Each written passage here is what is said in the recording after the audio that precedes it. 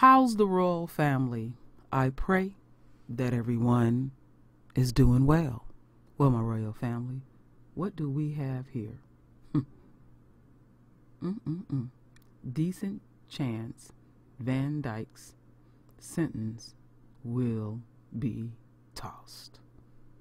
Well, I've been doing my research, my royal family.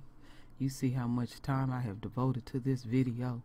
Stop everything you're doing. This one of them type of videos.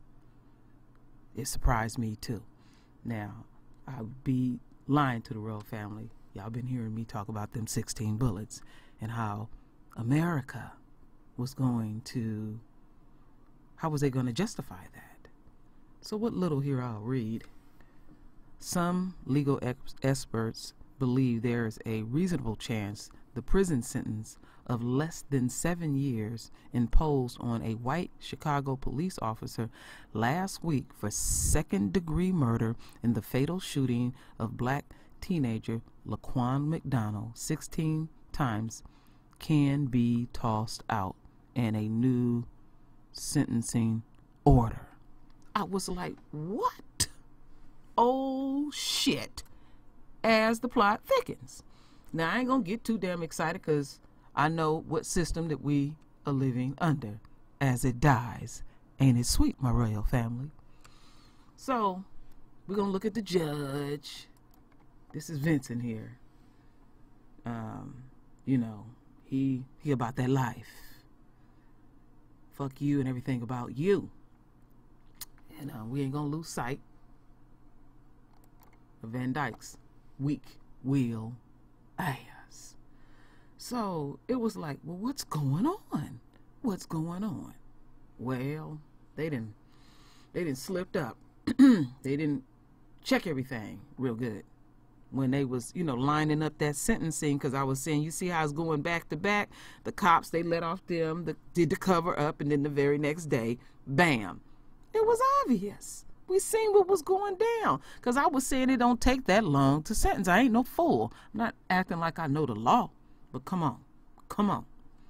So, old Kwame, he's the Attorney General, a brother. I didn't know. I didn't know. Now, Kwame ain't feeling it at all. He done pulled rank on these motherfuckers. Ooh, and they piss. Ooh, they real piss. Oh, I got something juicy for you, my royal family. I mean, this is like real hot off the press. I mean, like real hot. This ain't even been up 10 minutes. As I'm doing my research, this pops up. And I'm like, oh, he gonna speak on it. So we gonna listen to it. Oh, yes, we is. We gonna listen to it right now. We gonna hear what the brother is talking about. General for the state of Illinois, Kwame Raoul. General, thank you so much for joining me this morning. Good morning, Rick. Thanks for having me. I believe that's the first time I've gotten the chance to refer to you as General Raoul. For you, Rick, it's always just Kwame. Yeah, we'll see how long that lasts. Take it while you can, General. Well, right. How about you? Well, thank you for joining me this morning, and I think we should probably go to the top of the news here because it's something that's been in the news for the last couple of days, and that's about your office, the Attorney General's office, reviewing the sentence that was received by Jason Van Dyke over the killing of Laquan McDonald. Can you tell us what exactly, what is the procedure and what is the legal basis for this review?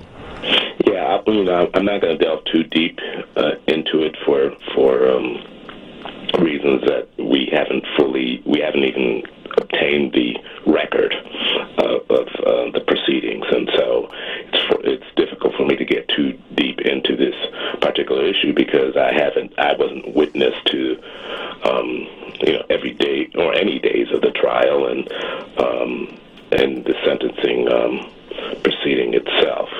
I have read sentencing memoranda. I have read case law that speaks pretty accurately to this situation. situation, and that based on that review and based on review of my staff, the appellate staff within the office, we thought it merited further review of the record, and we have been in touch with the special prosecutor's office,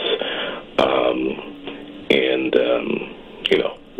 working in collaboration with them to obtain the record and to review the circumstances of this sentence, which, based on case law, seemed unusual. Well, and the issue being of the question under case law, under Illinois Supreme Court, about which is the more significant charge or offense, second-degree murder or the aggravated battery counts, the 16 counts there. In the judge's decision, the aggravated counts basically were tossed because of his belief that second-degree murder was the more serious crime that occurred, and the sentencing occurred there. Although it would appear that Illinois Supreme Court decisions and case law deem that the aggravated battery count is the more serious. Those are more serious charges. Am I summing that up correctly? Yeah, I mean, there is a case that does speak to these two specific charges being juxtaposed against one another in a situation where a court had to make a decision on which was a more serious count to sentence on.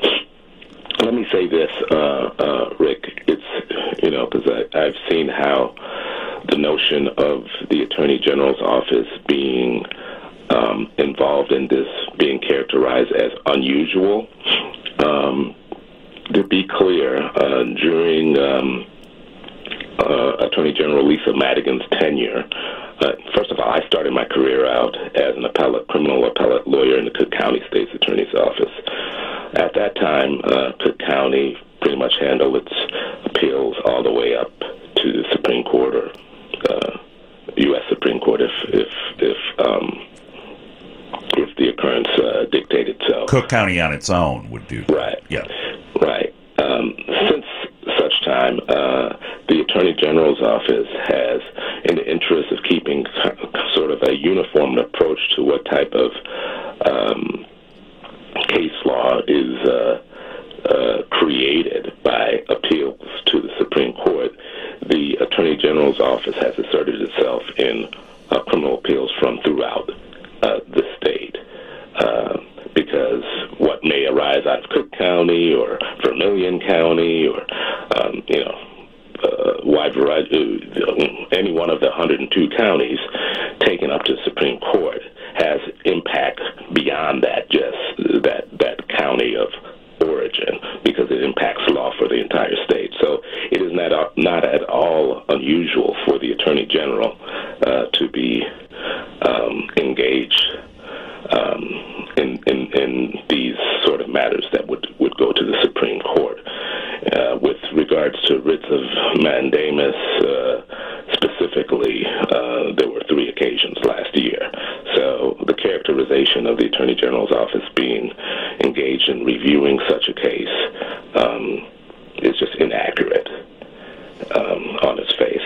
Secondly, I want to just say one thing. I want to applaud the special prosecutor for his willingness to take on the case in the first place. And we have got to go back to the origin of the case, where the judge called around to different prosecutors outside of Cook County to see who would be willing to step up, and Joe McMahon was willing to step up. It was no small decision to make. So I applaud him for, one, taking on the case and doing a good job. Obviously, we're still in that, the fallout of that sentence. But I guess I'm curious, and you mentioned there were 3 times seeking writ of mandamus. But I mean, is it routine for the Attorney General's office to look at criminal sentencing or is it something that gets flagged to the Attorney General's office? Each individual circumstance is different. You know, most of the cases that go up in appeal are, you know, defendants' appeals. Right. So, That's what I mean. Is somewhat unique here because it's not. Indeed, you don't have really a defendant's appeal going on. right. But it's not unique that the AG's office is involved. Right. The AG's office is going to be involved, regardless if it's a matter that's being considered. Sure, uniformity and that kind of thing. Right. So, you know, I've seen characterization of our office's involvement as unusual on that basis, which is just totally inaccurate. You know, questioning what standing the Attorney General's office has, and that's just off. General, you've been in office for a couple weeks now. What other areas of advocacy do you see yourself pursuing now that you've actually got the full mantle of the office around you? Well, you know, the Attorney General's office has a wide reach, and I've been, you know, I knew it ahead of time, but I didn't know it to the extent that I know it now. After 2 weeks. Welcome to the job. Yeah. 2 weeks, that seems like 2 years, because, you know, first of all, you know, I've got to really applaud Lisa Madigan for recruiting and retaining a group of lawyers that are real superior lawyers who are undercompensated, not only as compared to private sector lawyers with their type of experience, their type of pedigree, but compared to other public sector lawyers of public sector employers of lawyers. And, you know, we've got a really high quality staff in all across the office. But to answer your question, we're involved in both criminal and civil appeals. We've got a general law section, a government representative section that has general law cases where we're defending the state.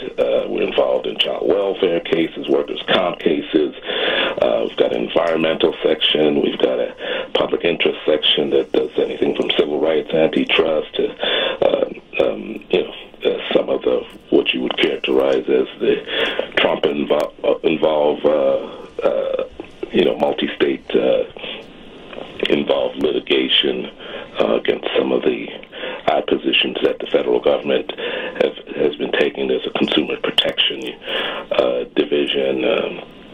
We've got a criminal enforcement division where we go in to the counties at the invitation of county state's attorneys to help prosecute cases. We have a crime victim services component of the office, and we've got legislative advocacy, legislative affairs, and so it's very broad in its nature. There's also the public access office that's often spoken about, where we deal with FOIA and Open Meeting Act complaints of local governments or state government agencies. I probably haven't touched everything. So that's just day one. Day two is. It's quite broad. Day one, you know, I get sworn in on the 14th, and I think, you know, on the 15th we had maybe 2 or 3 cases that we were arguing before the Supreme Court, the state Supreme Court, involving at least one criminal sentencing matter. So that speaks to the question of how unusual the Attorney General's office is to be in the Supreme Court. You know, day 2 of my job, we were arguing in the Supreme Court about a sentencing matter. Day 3, we were in the U.S. Supreme Court. Welcome to the hot seat. Yeah. We're speaking with Kwame Raoul, the Attorney General of the state of Illinois. I'm Rick Pearson. This is the Sunday Spin. Welcome back to the Sunday Spin. I'm Rick Pearson, the Chicago Tribune, here in the Allstate Skyline studio, joined by my good friend Brian Bernardoni from the Chicago Association of Realtors, and we're speaking to the Attorney General for the state of Illinois, Kwame Raoul. And General, you touched on some of the office duties that, you know, the vast various departments within the Attorney General's office. You touched on the one that deals with FOIA. The Freedom of Information Act, an open meetings request. And I guess there's still some... I'm going to stop it right there, my royal family. We don't need to hear all that stuff that's going on. Y'all can listen to the last part of it. And you know what? I think I slipped up. Let me check here. I think I made a little bit of a mistake. Yeah, I made a little bit of a mistake. So I'm doing shit a little backwards. I'm being dyslexic right now, but I still want y'all to hear this 28 seconds. There might be a sentencing-related appeal in the Jason Van Dyke case. Van Dyke was sentenced last week for the killing of Laquan McDonald. Today, the Illinois Attorney General's office says it's reviewing his sentence and the law to make a determination. The reason behind the review is not clear. Van Dyke was sentenced to almost 7 years. With good behavior, he could be out in 3. Van Dyke's... Leave it right there, because the rest of the shit don't even mean anything with his racist ass attorney. So I did a lot of research on this, and let me go back. Let me check something here. No, this is not the article. I'm gonna have to re-pull that article back up. Let me see here.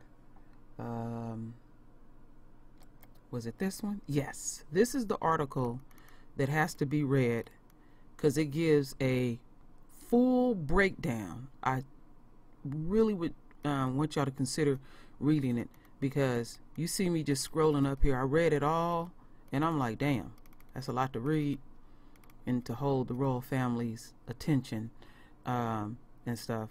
So check that out. And so I'm